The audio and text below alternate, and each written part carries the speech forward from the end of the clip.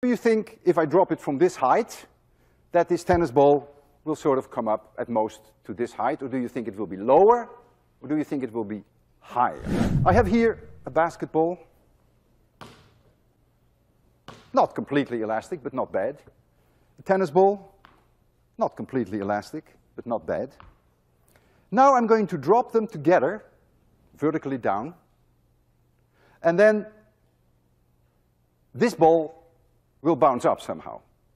And so the question that I have for you is, do you think if I drop it from this height, that this tennis ball will sort of come up at most to this height, or do you think it will be lower, or do you think it will be higher? Who is in favor of higher? Wow. Who is in favor of a lot higher? Okay, there we go. Oh boy, that was better.